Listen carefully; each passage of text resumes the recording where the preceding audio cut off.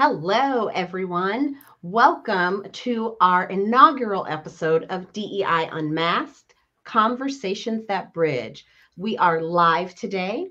And before we dive in today's episode, we'd like to make it clear that the views and opinions that we are going to express on this podcast are solely those of the individuals involved and do not necessarily reflect the views of any organization, company, or entity with which we may be associated. So, our discussions are going to be personal and they're really meant for entertainment and informative purposes only. Now, have you ever wondered what happens behind the scenes when certified DEI professionals get together and start chatting?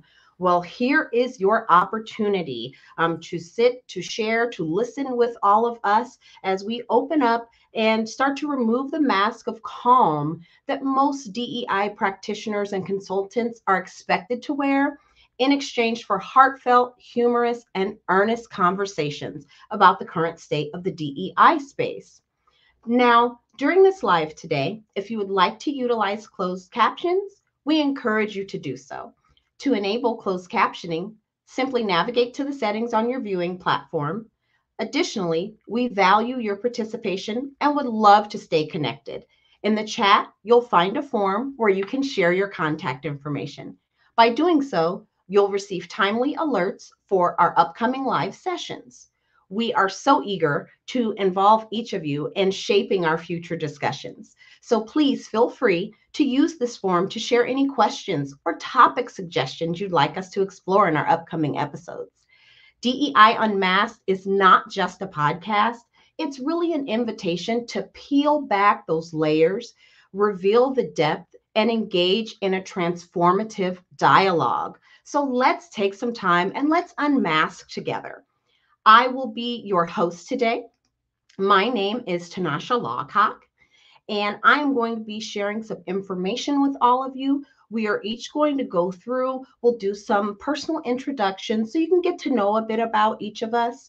And then we'll go through and each of us will talk a bit about what brought us into the DEI sphere and why we are so passionate about this work.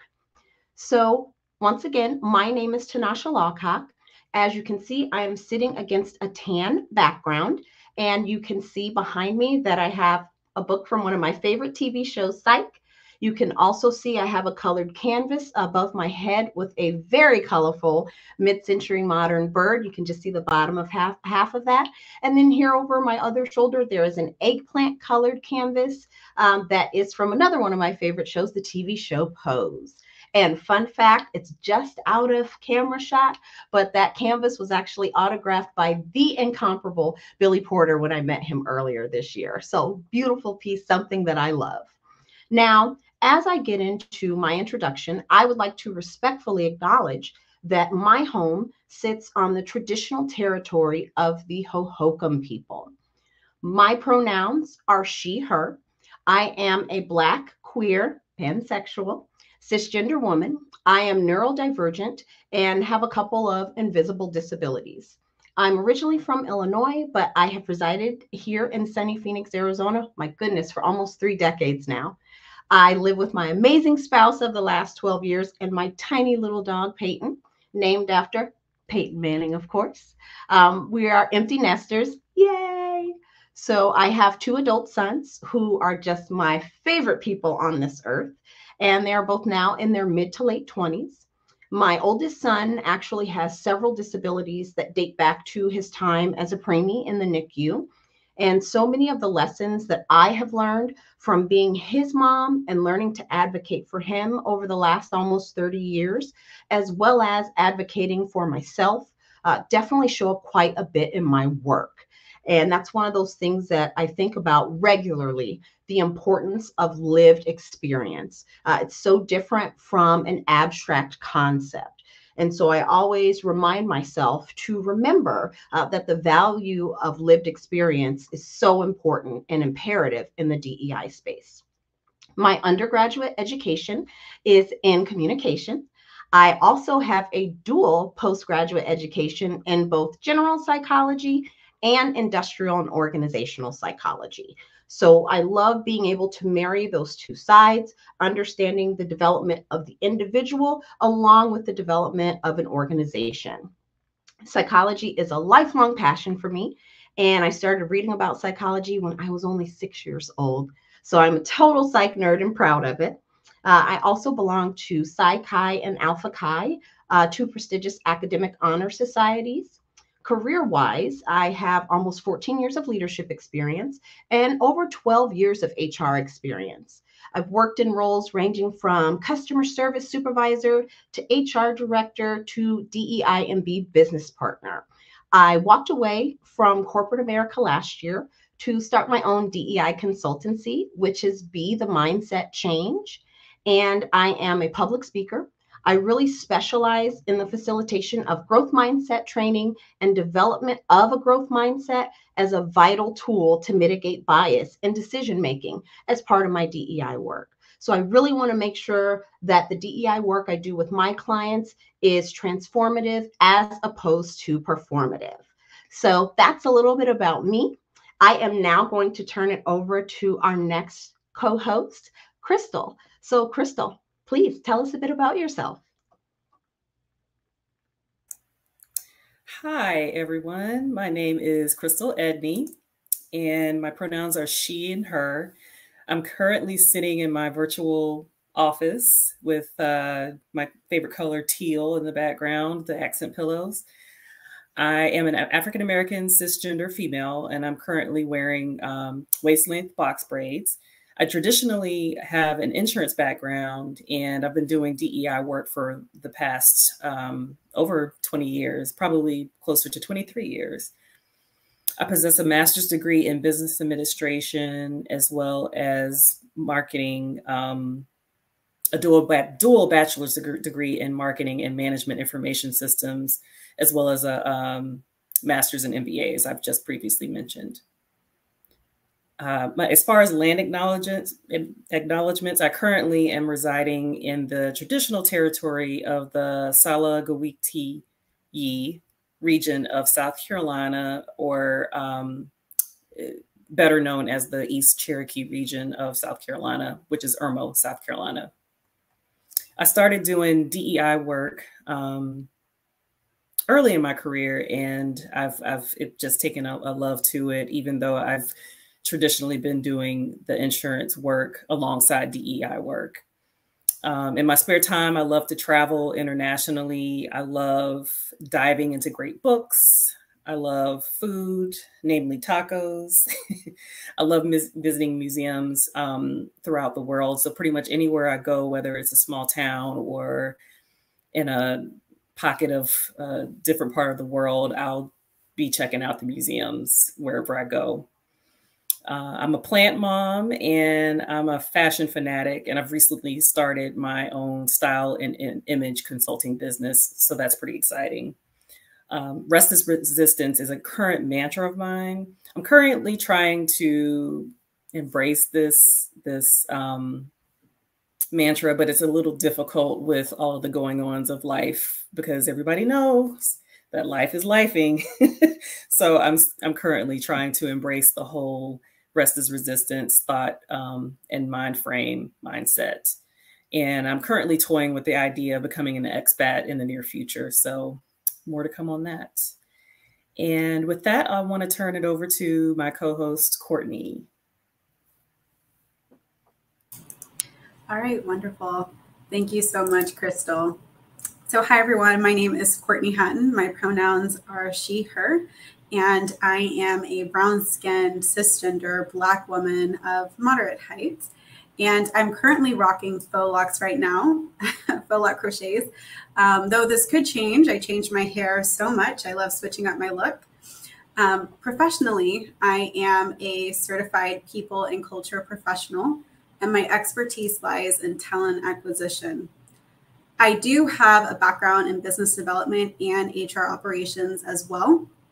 I've been in HR now for about 4 years, so I recently transitioned to this space.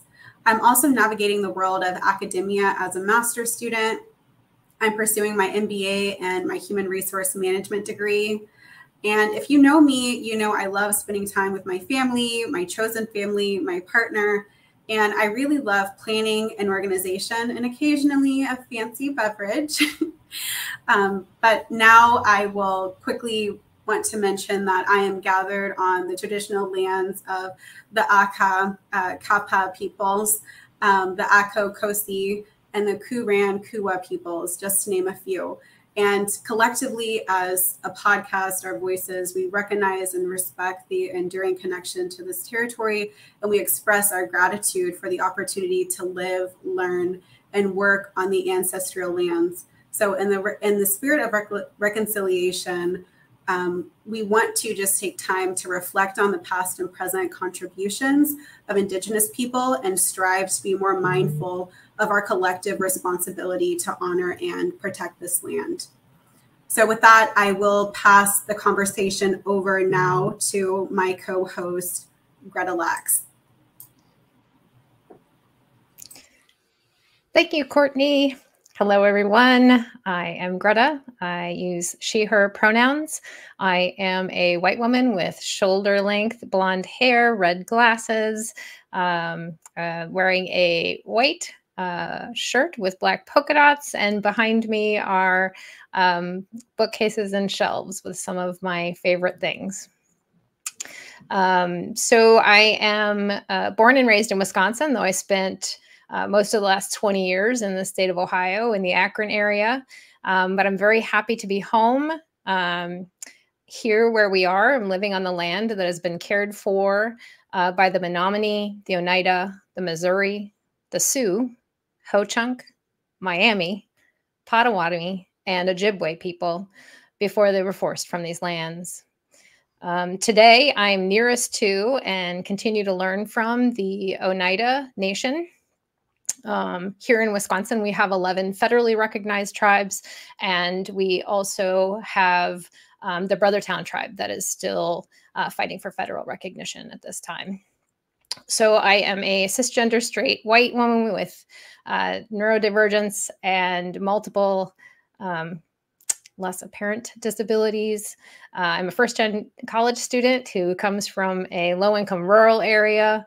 My education and my background is actually industrial organizational psychology. I started off with my bachelor's in psych. I've always been interested in people and human behavior. I worked for a few years. That's actually an understatement. Actually, I've been working since I was 13 years old, where I could hold a work permit, and it was usually 2-3 jobs at a time. So I've seen a lot of really terrible work environments over my time. So between my interest in people and some of the work experiences I've had, I've always wanted to go back and try to be in a position where I could help, to put myself in a position to be able to contribute in different ways. So went back to school, got my master's in IO. I'm actually also all but dissertation in my PhD level program for IO Psych. I'm a certified diversity professional, certified executive coach, a couple other things in there. I'm a facilitator, trained facilitator as well in a couple of different models. But really, I came to this work just my curiosity about people and my curiosity about both the similarities and the differences between us. It started as a kid. We didn't get to travel much from where I was, but I did get to spend a couple summers with family, one in Colorado or part of it, and one in California. And I could see that even amongst family, right?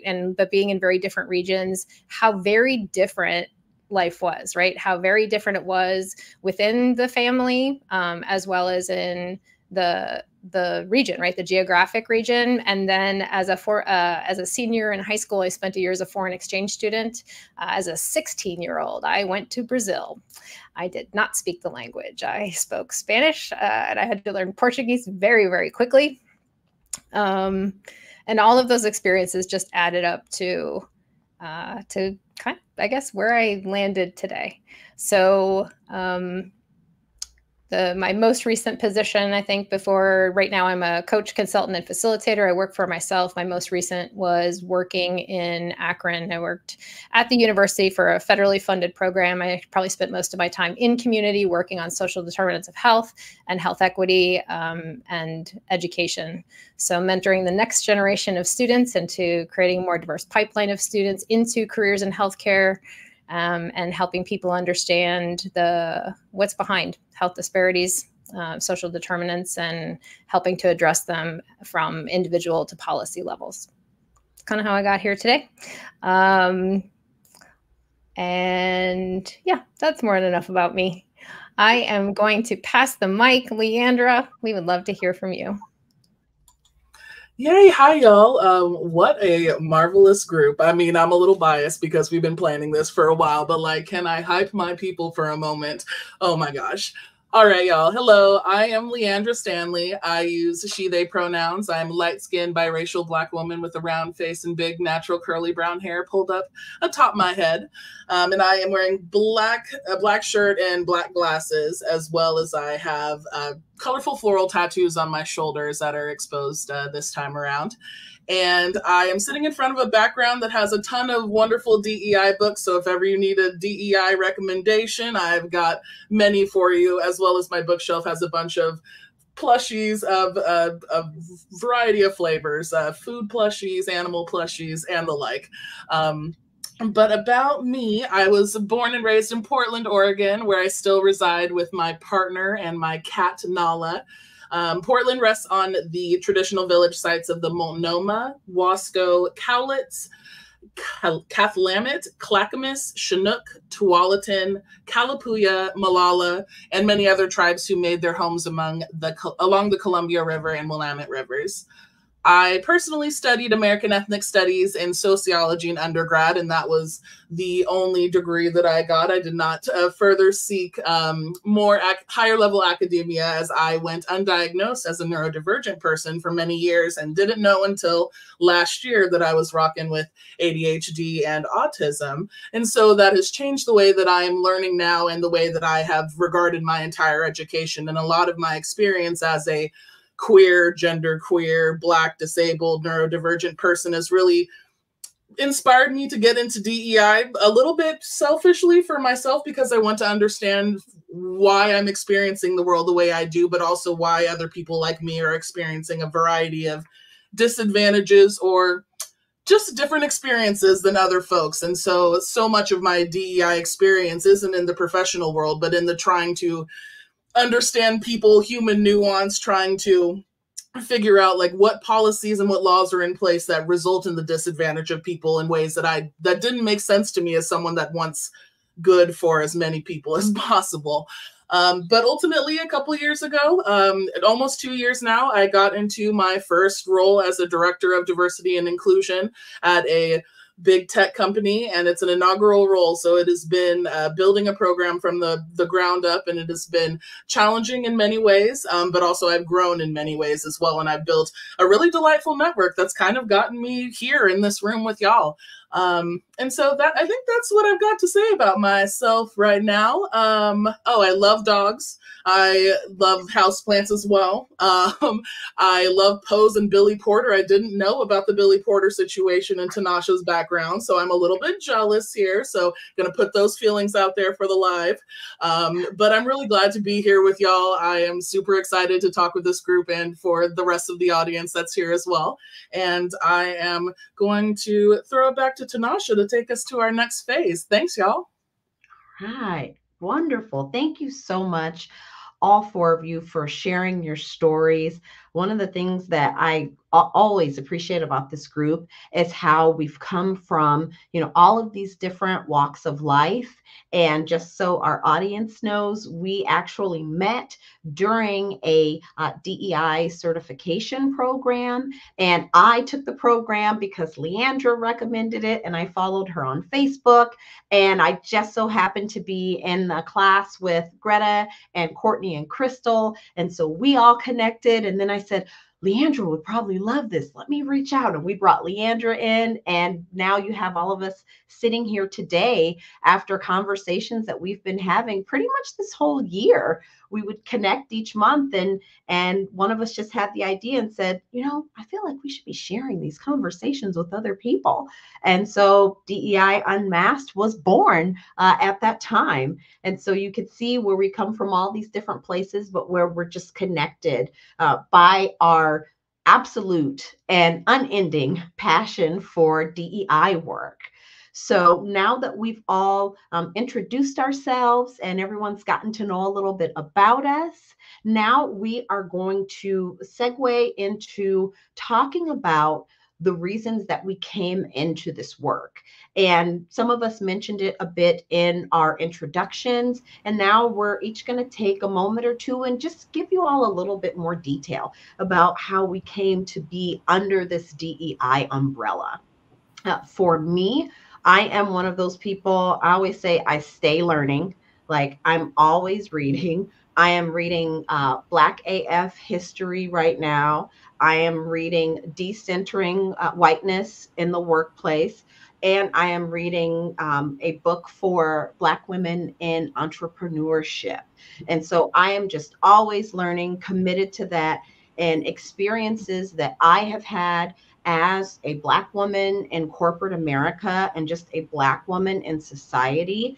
When I started getting into HR, I really decided to take advantage of that. And so I have always worked a bit in the vein of DEI. Even when it wasn't specifically my job title, I have always looked at things in my organizations like tenure rates. And are there differences across racial lines that we see?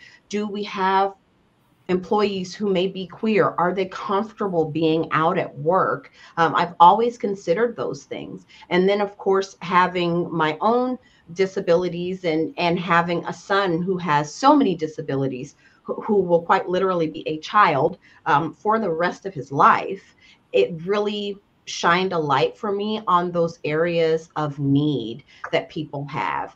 And it's one of those things where you don't know what you don't know. And so I deal a lot with lived experience and learning from people who may have areas of need that I do not have, so I can understand how to best serve them.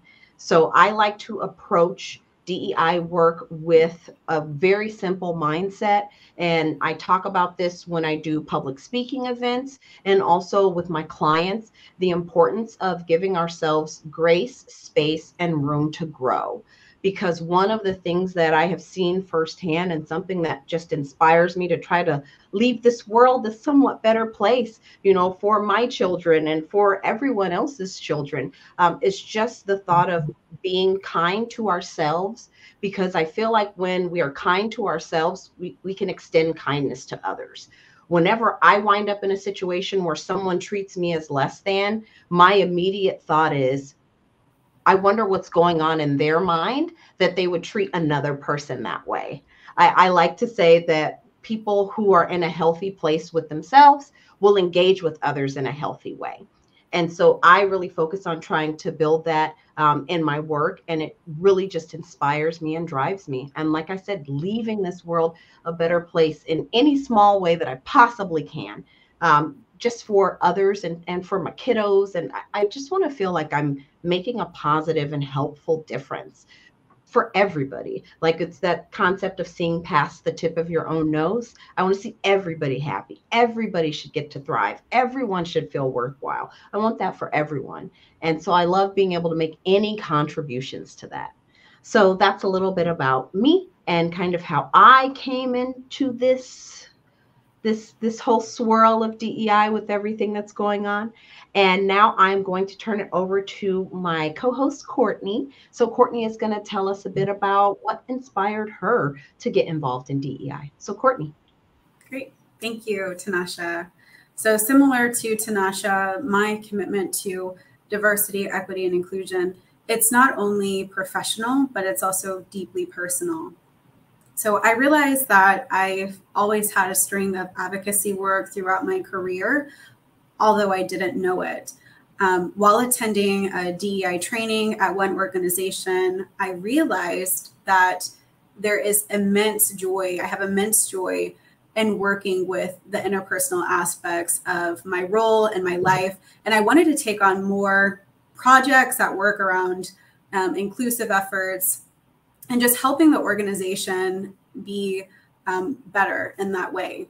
So that led me to realize that I wanted to pivot my career towards human resources so I could amplify and champion those unheard voices within the workplace.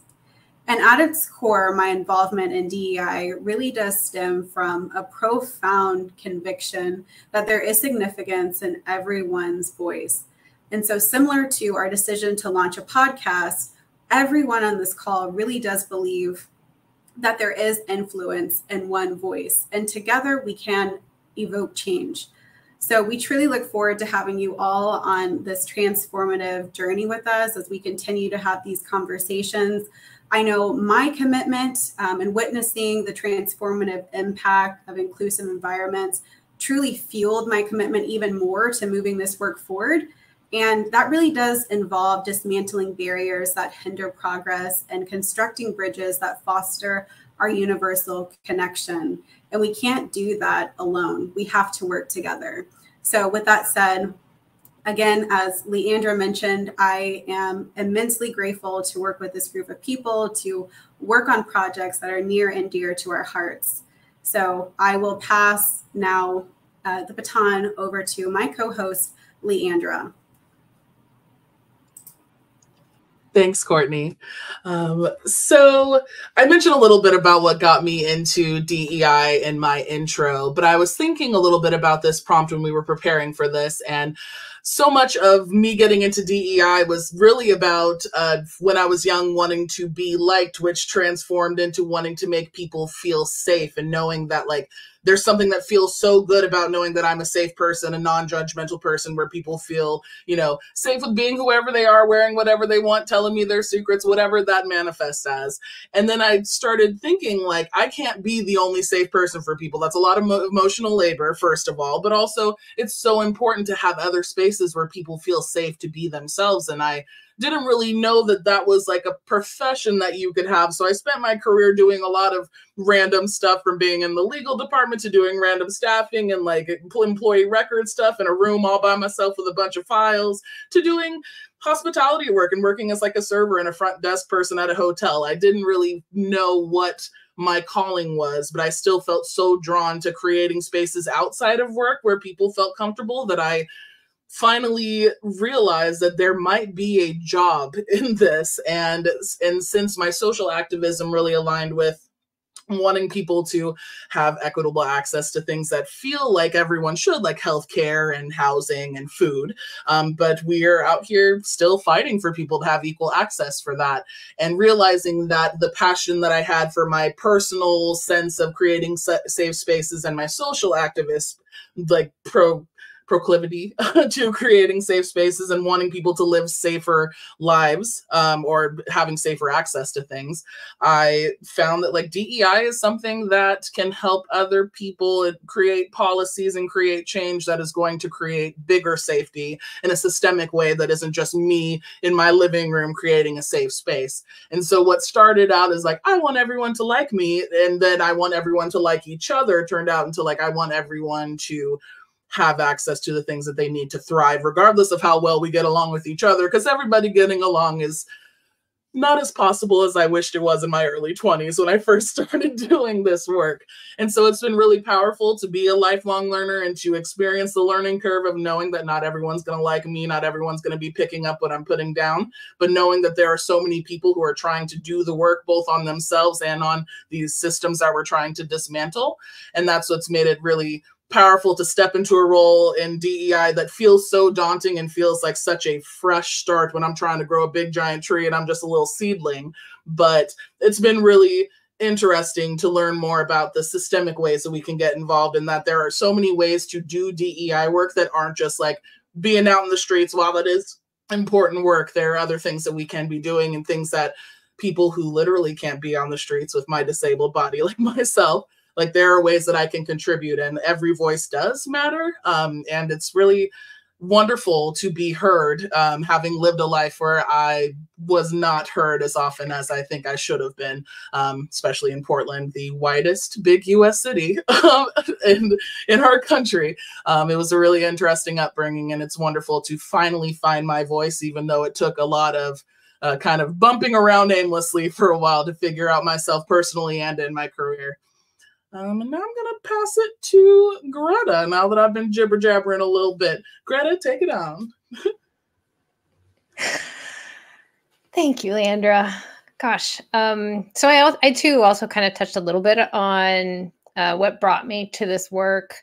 But I feel like I've never not been on this trajectory in a lot of ways. Like some of you said, and like Leandra said, a lot of it was early on, you know, just in a lot of ways, I felt very disconnected from people, the people that I felt like I should be connected to. And I've never quite understood that.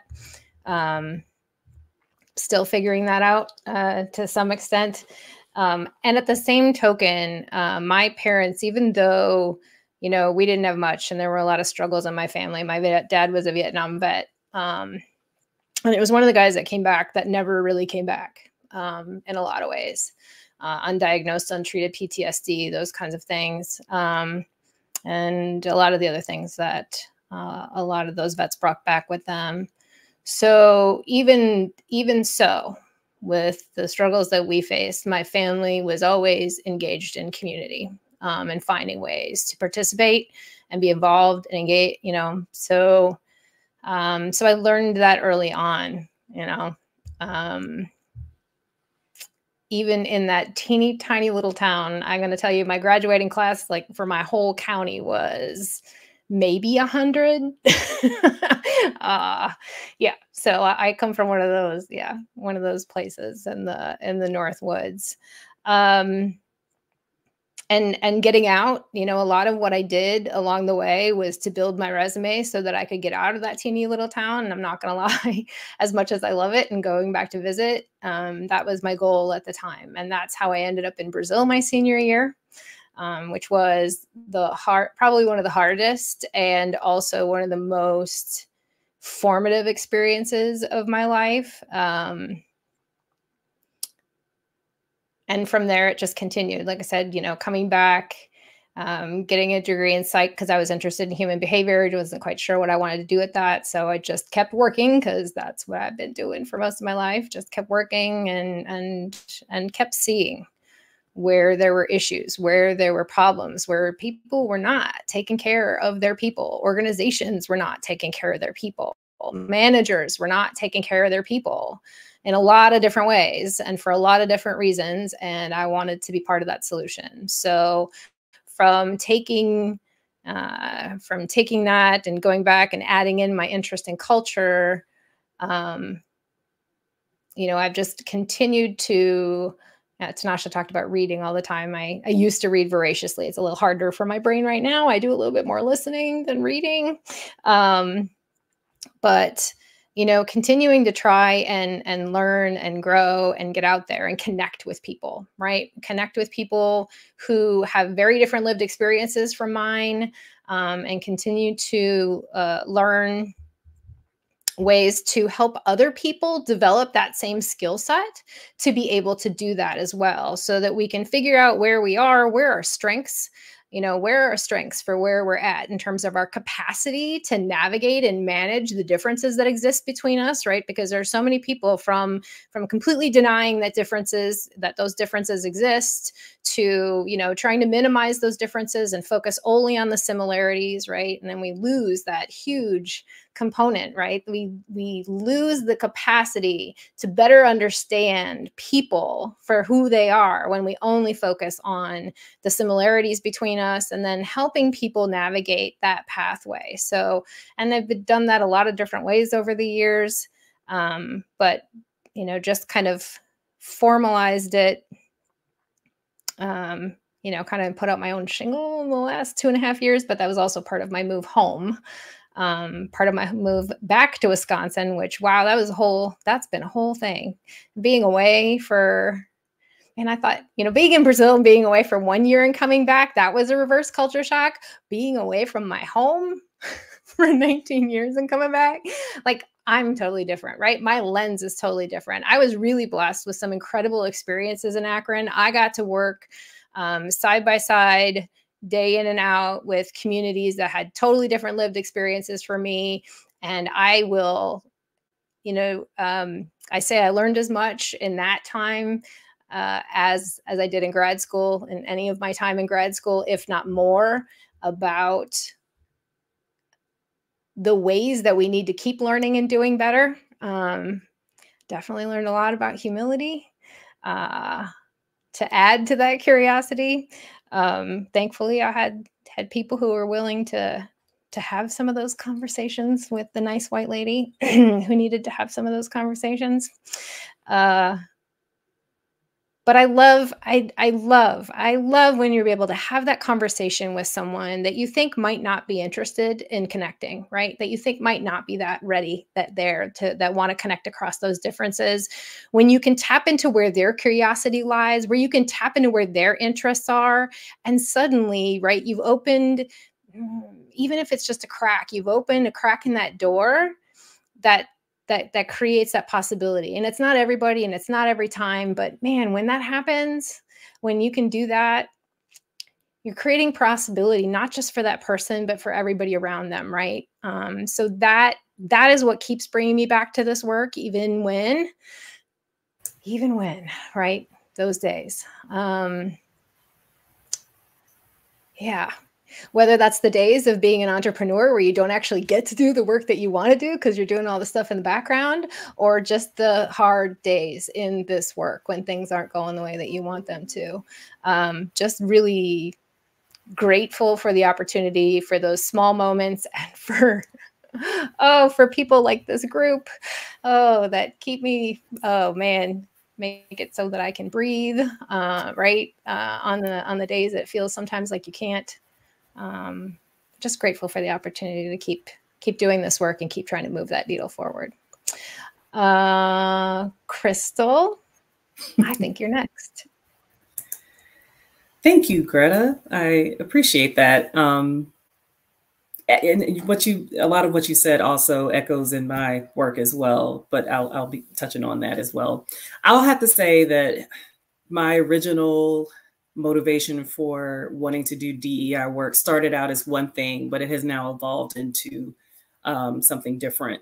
I originally wanted to do DEI work early in my career because I realized, as a Black professional in the insurance industry, I looked around and I didn't see anybody that looked like me. I mean, the differences were profound. I was a lot of times the only Black person in the room, the only Black person in the boardroom, the only Black person doing presentations, not even, another person of color in the room. And so I saw an opportunity where the company I was at the time had a diversity, equity, and inclusion committee, and I joined. And I said, this would be a great way to educate other BIPOC people basically about the insurance industry. A lot of the reasons why a lot of people don't gravitate towards insurance is because they don't know what you can do in insurance space. They don't realize there's a need for medical professionals, legal professionals, people who have a criminal justice background. Like, they don't realize there's a need for actuarial people who are great with math and science. And so I think that there was really a need for people to go out into spaces like HBCUs or community events and talk about the insurance industry, and that you can have a viable career within the insurance space. And so that's exactly what I did. I was going out to HBCU homecoming games and rival games, and just basically talking about my experience within the insurance industry. And lots of students would come up to me and want to know more. They would want to connect with me, and they would want me to connect them with, someone in underwriting or someone in HR. Like, it was sparking these curiosities, and I really got a lot of pleasure from it. So I was always the one that was, going out to the games, going and trying to recruit students that were graduating soon. It was just something about it that just really fed me in a way that my actual job did not. And so I did that for years and continued to do it, continued to serve on DEI committees throughout the years, throughout different organizations that I was working for. And I would definitely have to say probably within the last 5 years or so, for me, it's more about sparking conversations and the curiosity behind getting to know other people that aren't like me, hearing their stories, finding out what their struggles are, finding out what, works well for them, what doesn't work well, what are some barriers. Like I've really thoroughly enjoyed just the act of having conversations with people to exchange stories about not only my journey, but hearing about their journeys. And it's just really, really, again, fed me in a way that my day-to-day role did not feed me. By nature, I love to help people. And in the particular roles that I've had within the insurance industry, I didn't really feel that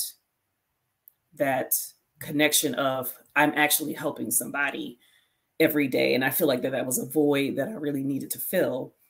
And so, currently I still sit on DEI boards and I'll have conversations with executives. They'll want to ask a question about why are, African Americans not particularly interested in our company. And I can have those real and honest conversations with them and to give them not only insight, but to also give them some tools to maybe kind of think about things differently, think about approaches differently.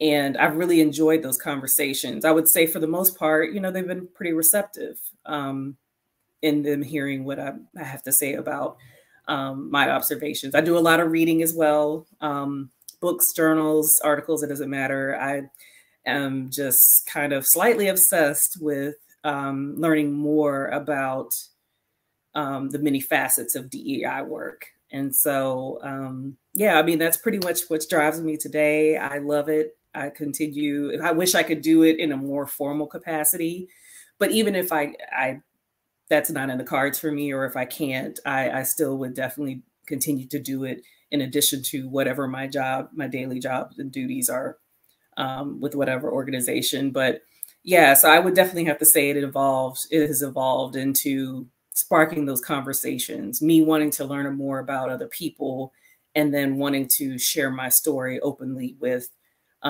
those that I work with on a day-to-day basis. So that's pretty much it as far as why I'm inspired to do this work. And I will turn things back over to Tanasha. All right. Thank you, Chrystal. Thank you all so much for sharing that, because I think when we tell our stories and we talk about why this work is so important, you just see this common thread of 5 people who have come into this space who care on a degree that's to a level that's almost stifling sometimes. But I loved one of the things that I noticed that just really touched me is as we're each talking, you can see each one of us going to that part of our screen, where we're watching the other person talking. And you could it was palpable. You could just see like the admiration that we all have for each other and the respect we all have for one another and our journeys. And that is just one of those things that just always touches my heart, because this is a group of such tremendous individuals.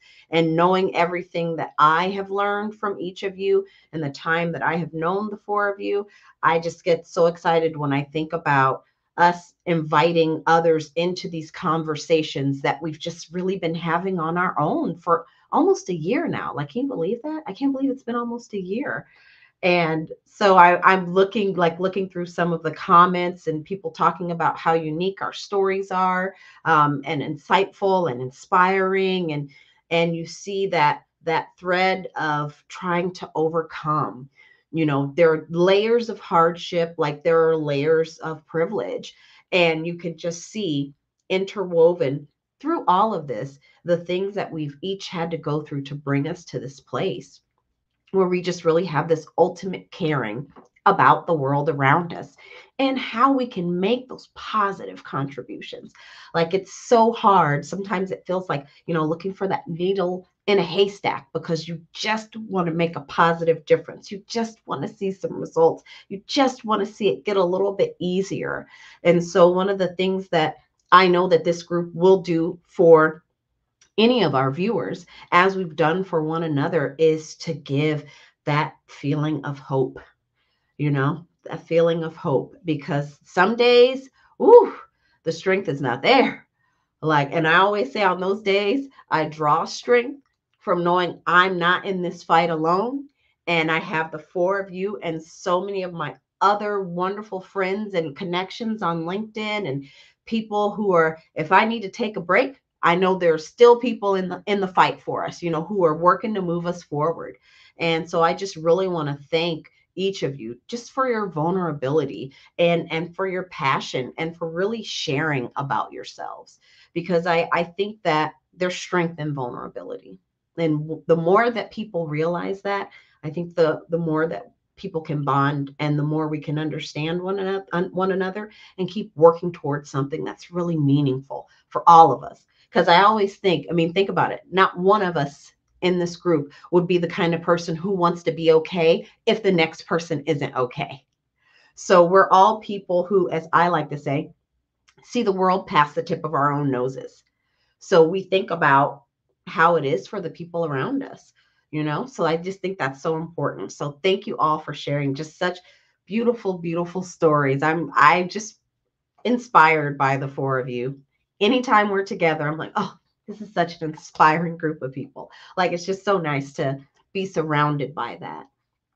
So now that we have gone through all of that, I'm just going to share a little bit, and I'll say a couple of things, and then anyone else who wants to jump in, please jump in. When we think about the purpose for this group, and it's really so that we continue educating ourselves and we continue sharing what we're learning with others.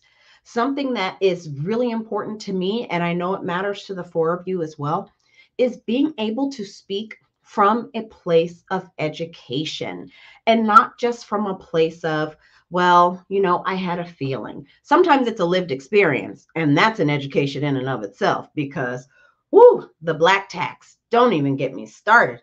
You think you get more education and it's going to make you a bigger asset, and let me tell you, it just seemed to make me a bigger threat. Who knew?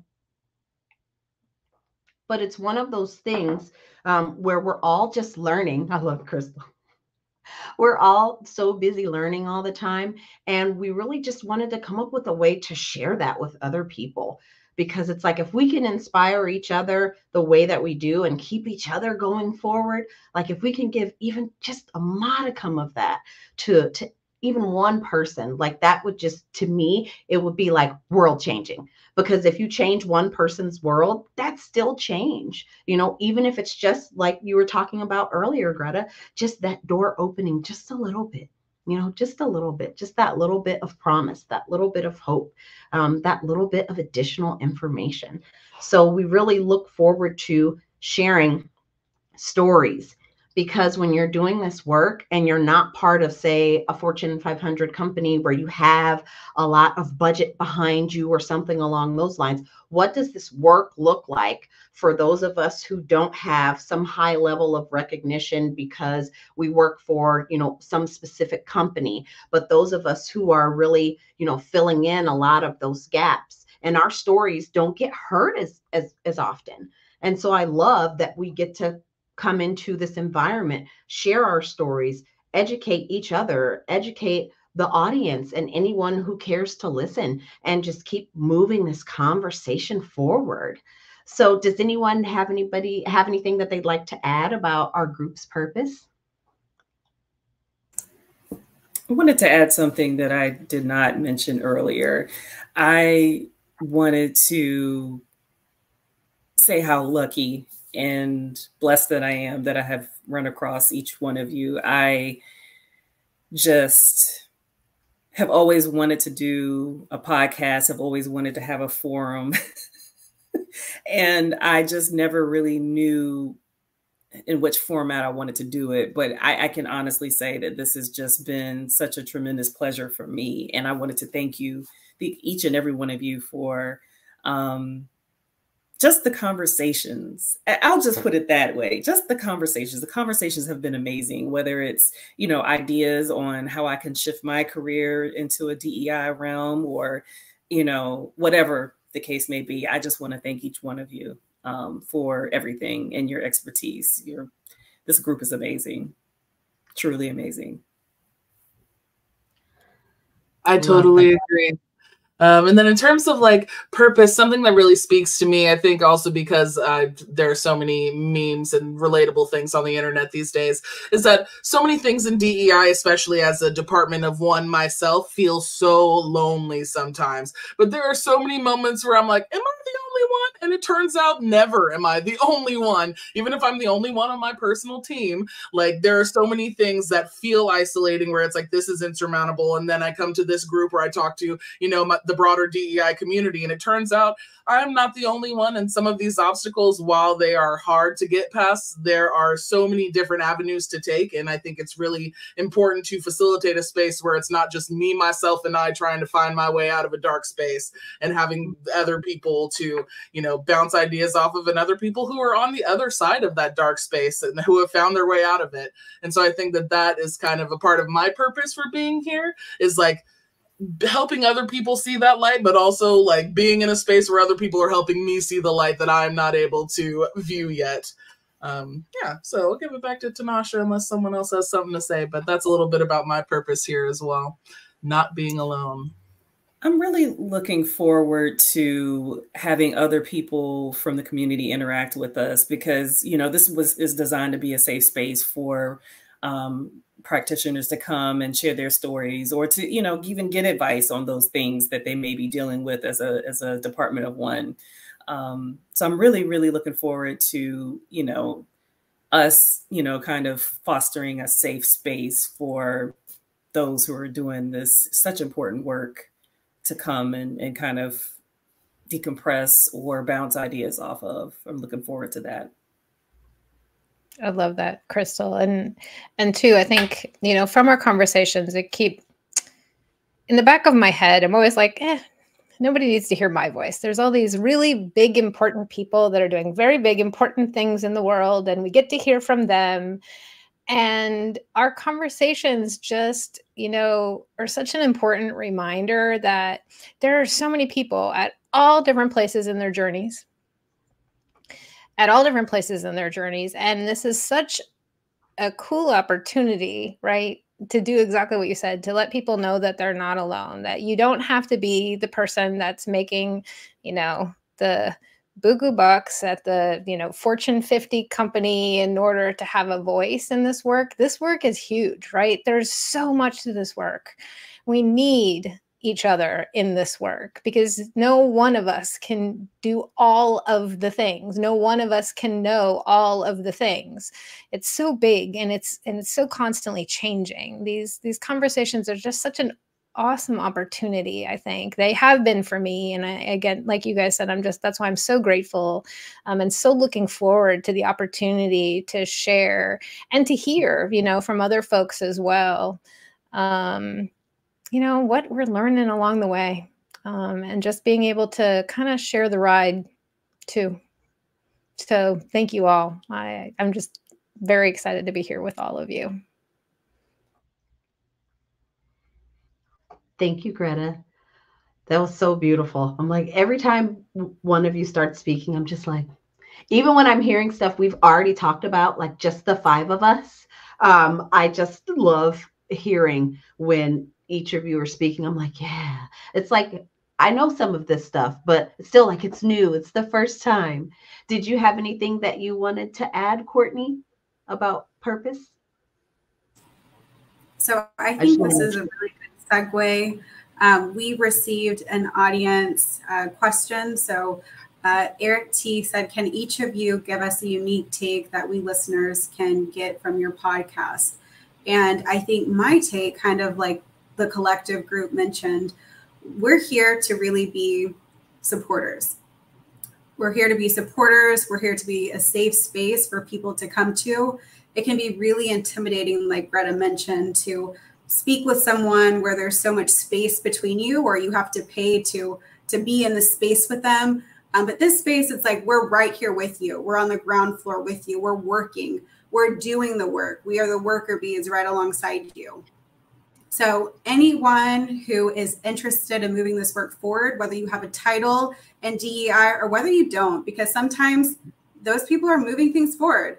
I know I don't have a specific DEI title, but in human resources, I am moving the work forward, even though it might look different than, let's say, Tanasha or Greta as DEI consultants, right? So I think that's also something to keep in mind. And with all of our different viewpoints, all of our different industries that we do influence, everyone can be here on our podcast and find different ways where they can influence in their own communities and their own organizations. So for me, that's really what I believe our listeners can receive from joining us on a monthly basis. Love that, Courtni. Love it. Thank you so much. And that's such a great question, Eric. Is there anyone who would like to take their answer next for Eric's question? I'd like to. In terms of a takeaway that I think I can offer, that we can offer as a group, is some of the what not to do in DEI. I feel like we've gotten a lot of what to do and lots of different articles and thought pieces about the things that you could do in an ideal world where you have endless resources, people, and budget to do different things. But there are also a lot of ways that I have had to reroute on my journey, thinking that I was doing this pie in the sky DEI when there are many hurdles along the way based on business changes or based on things that are just happening in the organization. And so I think a takeaway that you'll get is some of like the not necessarily do's and don'ts, because there's so much nuances, but like ways to avoid some pitfalls that I have dived right into thinking they were a good idea. I think it's important to have some of our learning moments that were not necessarily negative, but we're not as successful. Learning from failures and learning from missteps is really important. And so I think we'll get some of those takeaways. While it doesn't sound great, I think it's important to learn from that type of thing as well. Mm-hmm. Amen to that. Because one of the things that any of us who are doing DEI work, one thing we will all know is that this is not a success-only journey. And so what do you do when you are trying to do work that is transformative, but you are in an organization that is more concerned with checking boxes? What do you do? Like, we will get into that because I know we've all seen things like that. And just really having those open and honest conversations. Like, we're giving you our opinions, our takeaways, the things that we've learned. And just like Leandra was saying, it's not always pretty. Sometimes it gets real messy. So does anyone have anything else that they'd like to add for Eric's question? Yeah, I definitely would add that I would say that we would have like unique perspectives that we can add to the equation. You know, there may be an issue or a problem that you may be facing at your organization in your mind and you're trying to piece it apart. There's a lot of value in having conversations about that issue. Just from exposing the different angles that may be present to thinking about something from, thinking about something that's like outside of the box, that's a viable solution. I find a lot of times when I'm faced with problem solving, for me personally, there's a lot of value in talking it through. Just the act of talking it through, it would like sometimes breadcrumb you to the answer. So I definitely am excited to see that actually unfold in this group and during the conversations that we have, us talking about an issue and then potentially throwing out suggestions that could lead to solutions. Yes, definitely. Thank you, Chrystal. Now, I know we're coming up on about an hour here, so we've got about a minute left. Before we do our wrap up, is there anyone else in the group who would like to add anything? All right. Okay. I want to make sure I give everybody the opportunity. Now, for our December episode, we are going to get more into navigating the current state of DEI. One thing we all know as practitioners is that there has definitely been a push to say that this work is no longer needed. And, I'm of the opinion if you belong to any marginalized groups, you should be involved in that conversation and saying whether that work is still needed or not having someone tell you that you have what you need. It should be asking you, do you have what you need? So as we get ready to draw the curtains on this first episode of DEI Unmasked, woo, can't believe we made it through. My social anxiety and my OCD said, whoo, we did it. We really want to extend our deepest gratitude to each of you who joined us today. Please know that together we're really going to unmask our personal stories. We talked about our whys. We're going to talk about the future of this work. And the important thing to remember is that our diverse voices together impact our collective communities. So as we move forward, we invite each of you to stay engaged. Your thoughts, questions, and suggestions are really going to be the compass that guides the direction of this podcast. Unmasking is a journey. And so with each episode, it's going to take us a step closer to a more inclusive and understanding world. So remember, the conversation doesn't end here. Keep unmasking, keep engaging, and let's continue shaping a future where diversity is celebrated, equity is the norm, and inclusion is second nature. Thank you all so much for unmasking with us. Until next time, stay curious, stay open, and keep unmasking the world around you. Have a great evening, everyone.